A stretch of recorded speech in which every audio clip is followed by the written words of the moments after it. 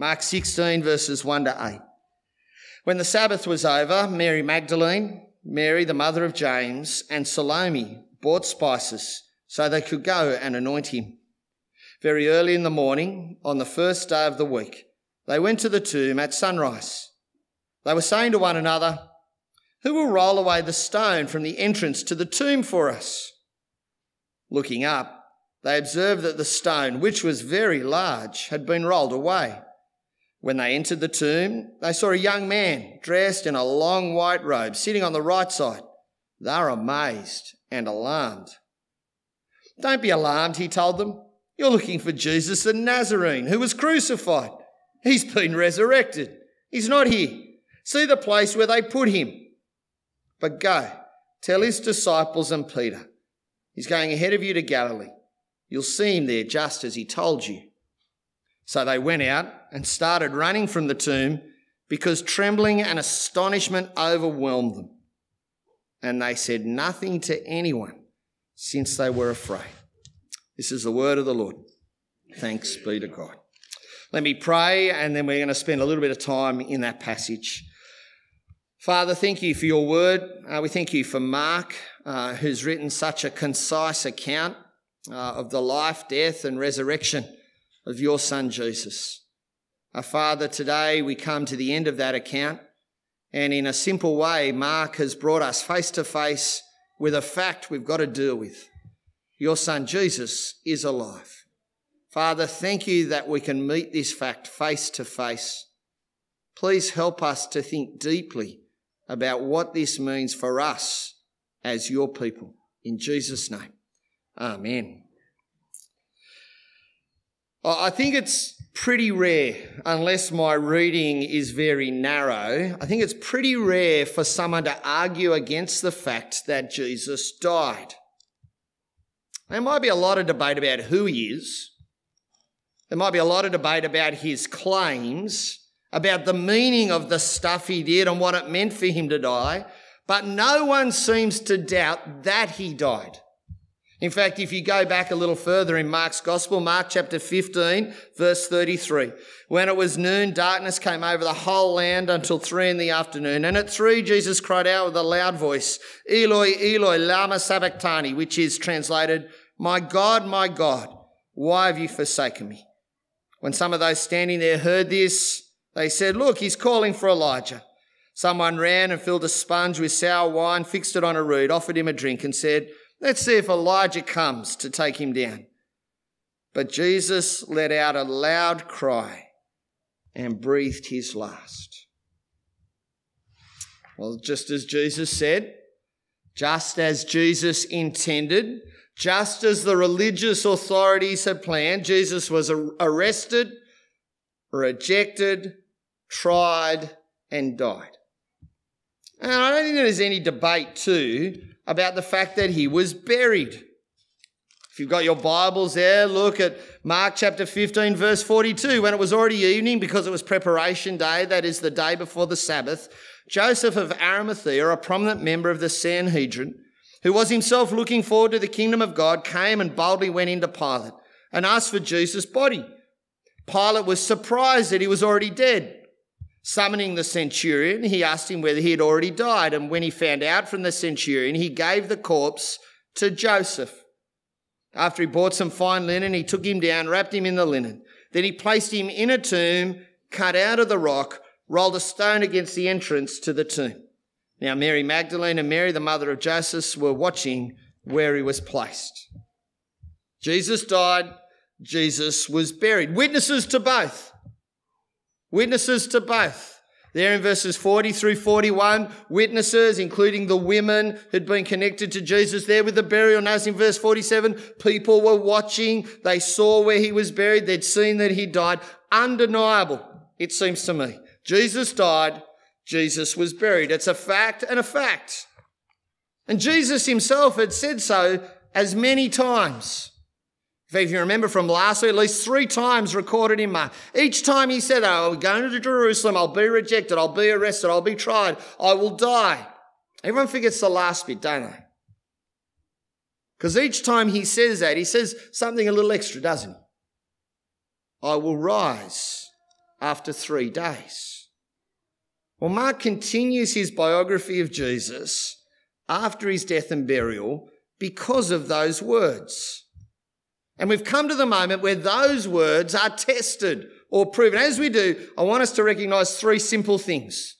If you look there in your Bibles, Mark's ending is contested. It's argued about. It's a very short ending, isn't it? It really just goes to verse 8. A lot of people have debated. If you think I print off a lot of stuff on paper, others have printed a lot of stuff on paper about this stuff. On the one hand, people say, well, we've lost the original ending. Someone chopped it off, wasn't delivered. On the other hand, people say, well, Mark was going to get round to it. He put it down after breakfast and then like us, he got distracted and someone took it to the printers and off they ran. Secondly, Mark's ending is abrupt and strange. It does end suddenly, doesn't it? It's not how I would end a gospel. The women leave, they're silent, they're afraid. Do you notice it doesn't tell us what to do? It doesn't tell us how to respond. It just ends like that, with frightened women running away into the dawn and being silent. But if you look at the start of Mark, that's how he begins, isn't it? He's very different to the other Gospels. He starts abruptly. Suddenly there's Jesus. There's John the Baptist walking around doing stuff. So it's not an unusual ending for Mark, it's just unusual for us. But remember this third thing. The ending we have is God's word. Whatever it is, however it ends, our understanding of the Bible makes our handling of it clear. This is God's word, and as God intended, in our hands. I think he actually intended to end this way. I think Mark ends the gospel exactly as he wanted to. I think it is strange. It's meant to be strange. Because in its strangeness, it forces us to stop and deal with something that I think we get too familiar with. It makes us think deeply about it. In fact, if you go back and work very closely through it, Mark actually gives us some signposts. You'll see them there on your outline as the headings. He uses 3 verbs that stand out because they're different to all the other verbs in the whole passage. Every other verb in the passage is in the past, but there are 3 verbs in the present. Come, see, speak. Come, see, speak. And when Mark uses those present tense verbs, I think he's inviting us to come and stand with these ladies. Come with them. See with them. Listen with them as the young man speaks. So let's do that. First one. When the Sabbath was over, Mary Magdalene, Mary the mother of James, and Salome brought spices so they could go and anoint him. Very early in the morning, on the first day of the week, they come to the tomb at sunrise. Jesus is dead. Mary, and Salome, it's not a band, but their witnesses had seen the death. Mary and Mary had watched the burial. The day of rest had finished. They'd prepared themselves. They'd purchased supplies so they could go and treat the corpse of Jesus. They get up early in the morning. The sun is rising, so they're not walking in the dark, but as it rises in the dawn, they make their way to the tomb. They come to where you'd find a dead man, just as you expect. We're not told their emotions, are we? We're not told their detailed conversation, though we're given a snippet later on. We're not told their expectations, but we know at least this. They've seen him die, they've seen him buried, so they go where they expect to find the dead man to pay their respects. And it's actually worth pausing and considering that kind of journey, imagining you coming with them. Because I think Mark invites you to walk with them, to come to the grave of Jesus where you'd expect to find him.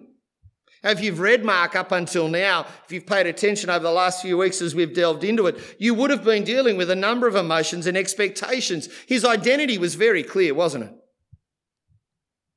He was God's chosen saviour of the world, the high point of God's commitment to roll back sin and bring God's approval. He himself recognised this, didn't he? Those close to him recognised it, though they mightn't have understood it. Jesus' mission was tied with dealing with one thing and one thing only, and that was human sin. For the Son of Man did not come to be served, but to serve and to give his life as a ransom for many. Do you remember last week? He came to deal with God's judgment of universal human sin. Our attitude that says we think we can do a better job than God. Jesus came, as we heard last week, to be the perfect substitute for humans, to stand in for them so that he could be proven as the one fit to rule all things, because he alone could beat death for people like us. And he was fundamentally misunderstood, wasn't he? Remember last week? I don't want a Messiah that dies. I want a Messiah that rules. I don't want a Messiah rejected. I want a Messiah who conquers. I don't want a Messiah arrested. I want a Messiah who's awesome, who kicks the Romans out, who gives me a seat at his left and right hand, who allows me to have what I have always hoped for, which is my own homeland and everything as life should be. There's a break there, there's a dissonance between what Jesus says he is about and what they think he is going to do. And God reminds them, remember last week, listen to him. Listen to him. And that's what it means to follow Jesus. It's to understand him as he is by listening to him and then following him, knowing that there's no one else capable of dealing with sin, and now he's dead. And I'm going to the place where I expect to find him, because that's where dead people are. Come with these ladies. Join them in finding the dead man where you expect to find him. And think about it. They were saying to one another, "Who'll roll away the stone from the entrance to the tomb for us?" Looking up, they observed that the stone, which was very large, had been rolled away. And when they entered the tomb, they see a young man dressed in a long white robe sitting on the right side. They're amazed and alarmed. You know how you go when you deal with stress? The easiest thing when you're stressed is to deal with the small details, the little practical ones, because you can manage them, can't you? I think that's what these ladies are doing. But like most of us when we're stressed, we only remember those details when we start the job, don't we? So they're walking there and then they think, oh, what are we going to do? There's a big stone. Who's going to roll it away? It sounds and smells like real people, doesn't it? Because we know that's what we do. A crucial fact.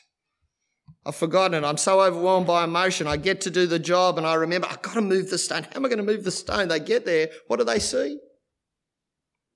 The stone, which was very large in case you'd forgotten, has been rolled away. Now that's not usual, is it? Not as you'd expect. They'd seen the stone.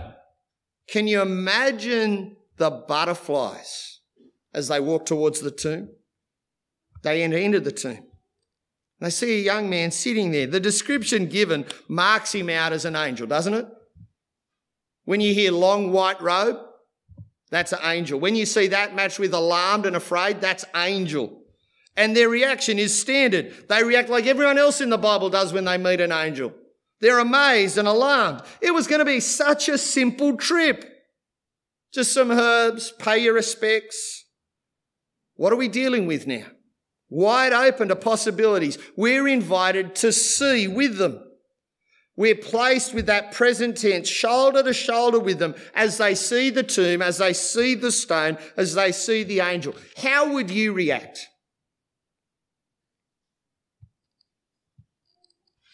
How are you reacting? Well, don't be alarmed, he told them. You're looking for Jesus the Nazarene who was crucified. He's been resurrected. He's not here. See the place where they put him? But go, tell his disciples and Peter, he's going ahead of you to Galilee, and you'll see him there just as he told you. Remember that command God gave? Listen to him. Always worth listening to someone who speaks God's words. And this intervention comes at the right moment, doesn't it? An explanation of the things in front of them. And let me tell you, this guy doesn't muck around like some preachers. Short, sharp, clear statements. Here are the facts. Don't be alarmed. It's the usual response an angel gives. It's the calm down people in the face of angel response. Don't be alarmed, but recognise that this is an event that needs explaining. He recognises who they're looking for. Jesus the Nazarene, the one who was crucified. It's a helpful statement because he acknowledges what they're doing. They've come to look for a dead man where you expect to find dead people. It recognises the world they operate in, the world of corpses and death and burials and dashed expectations. They're not in the wrong place, but perhaps they're looking for the wrong thing.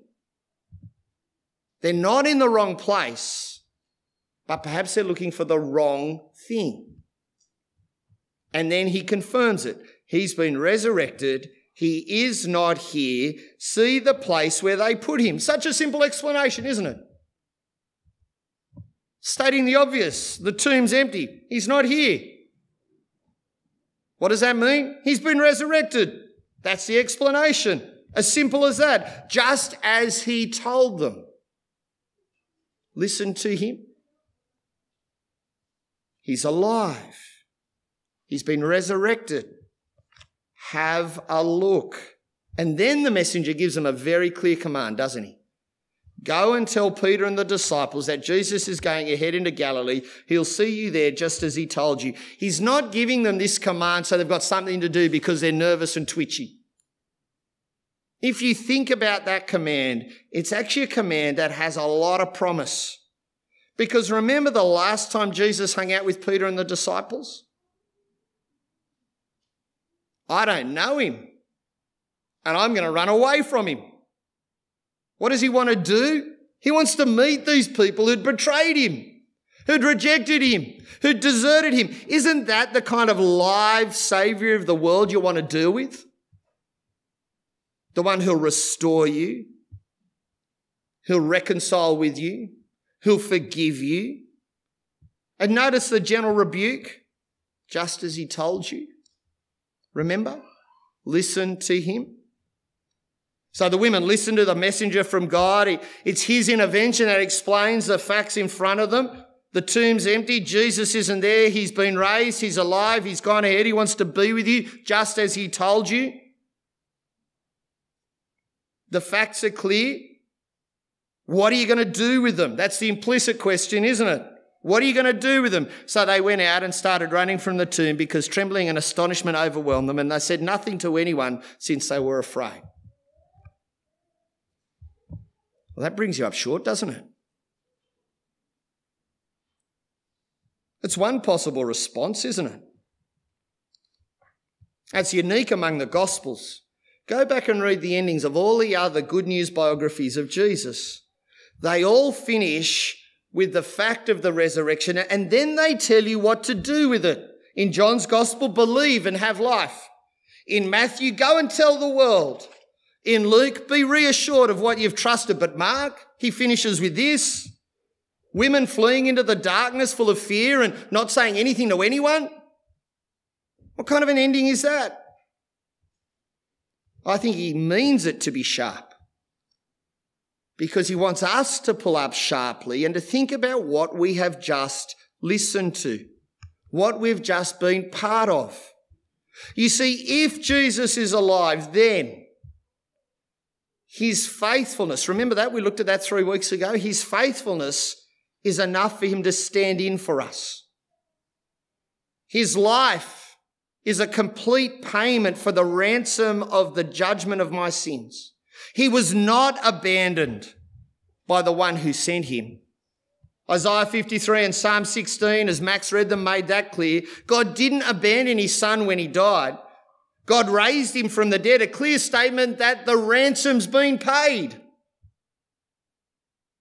Your judgment has been served not on you, but on him. Your death has been accomplished by the one who is like us, but unlike us. God's commitment is firm. He's dealt with sin and rolled it back, and the promise of restoration. Remember that promise we heard when Jesus preached his first sermon? The promise of restoration is now shown to be true. Jesus has done exactly as he promised.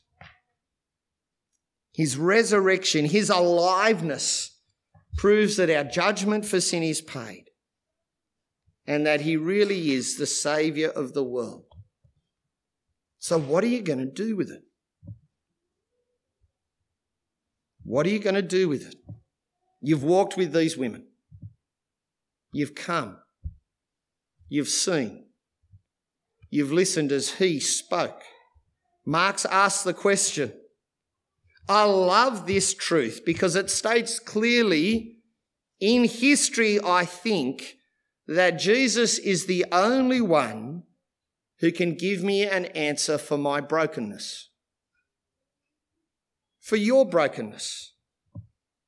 Jesus is alive is a very clear statement that our judgment for sin has been paid for us, that our ransom has been served. So there are really two very simple ways you can deal with this, aren't there? You can reject it and reject Jesus, or you can accept it and accept Jesus. It's really that simple, isn't it? I love this about Jesus. It's not complicated. It's a set of statements that make sense of life as we experience it and gives the only hope that has any foundation in reality.